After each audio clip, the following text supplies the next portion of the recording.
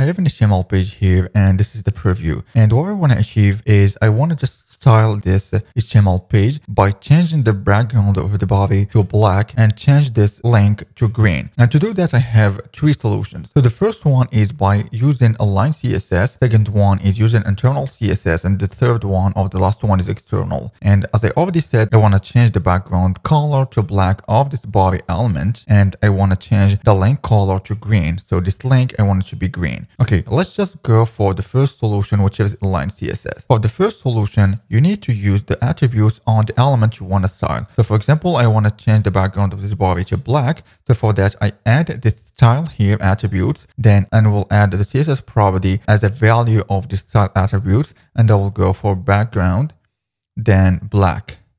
Save that. Refresh the page and the background is changed. For the next one, I have this link that I want to change it to green. Same here, I'll add the style attribute. Then for the value of styles will be color green. Now if I refresh the page, the style of the link is changed into green and the style of the body still black. Now first solution is done. Align CSS. Okay, let's just remove all of that. Now we'll move to the next one, which is internal CSS. How to create internal CSS. So instead of using the style attributes, let's just remove that. I'll remove the style from both the body and, body, not body. Then remove style from the link, save that, refresh the page. Now we have no style. So for that, I need to add a style tag or style element within the body. Now I have the style tag. Now I need to select the element that I want to change its background. So for that, I will go for body. Now I'll go for background black.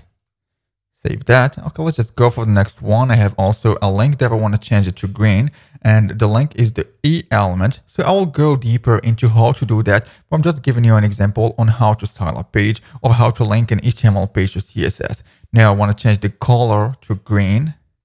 Save that, refresh the page. Okay, this is the second solution. So I changed the style of the body and also of the link by using an internal styling by adding the style tag within the body, and I add the CSS. Okay, now let's just move to the last one, which is external CSS. How to style this HTML page by using external CSS. And by external CSS, I mean that I need to add a CSS file. Okay, let's just go for that. I create a new file and I'll go for style.css.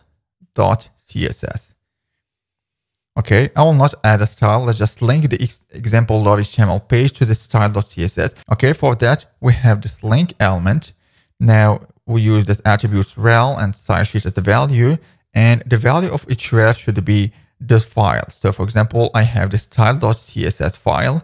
Okay, and the style.css file is at the same level of example.html. But for example, if you have the CSS folder, so you can include the CSS file within the CSS folder, then instead of style.css, you should add the CSS. Okay, I'll refresh the page. So we have no style here.